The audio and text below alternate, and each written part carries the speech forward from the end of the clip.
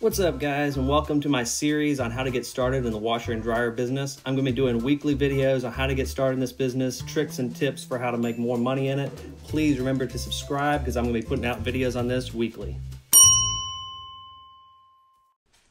Hey guys, in today's video I'm going to talk about the washer and dryer and appliance refurb business, meaning I refurbish things.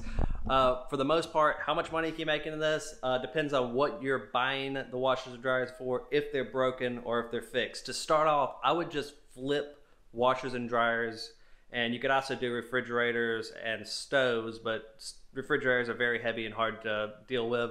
I would just start off with washers and dryers, and you're just gonna basically get on Marketplace, find washers and dryers like these that are underpriced, dirty, but work well, and the people say they work. You occasionally will run into someone that is lying and they are broken washers and dryers. And the nice part about washer and dryers is they're super easy to fix, and you can usually fix them fairly cheaply, or ask the seller for money back. That may not happen, may happen, but it's part of the risk of the whole thing. But I would buy broken washers and dryers if they're broken for $15 to $20 a piece. If they claim they work and they seem like a trustworthy seller, I'm willing to pay $50 to $100 depending on the condition and age of the washer and dryer. I'll bring it back to my shop, I'll clean it, I will respray paint it.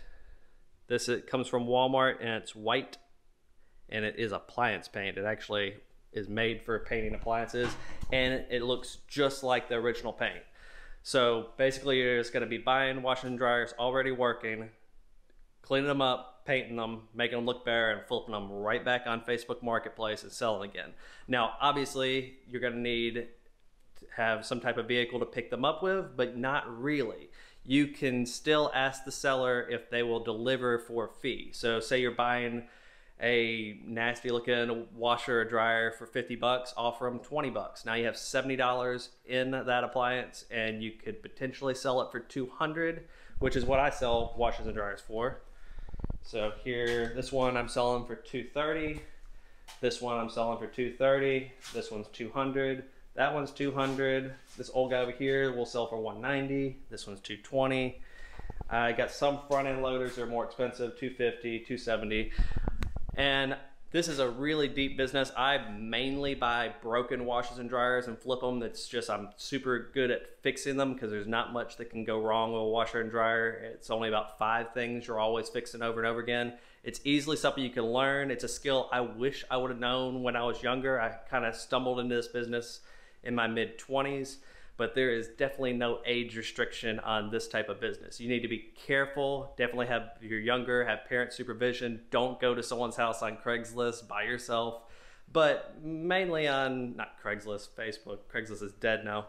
But mainly on Facebook, the shady stuff is usually in cell phones and computers and stuff. People that sell washers and dryers are usually just homeowners moving off, or somebody would just wanting to upgrade washers and dryers. It's not usually as shady as the other stuff. But hey guys, if you have any questions, put them in the description down below. I will answer you. And if you want to make another video on deeper into the subject, just ask and I'll do it.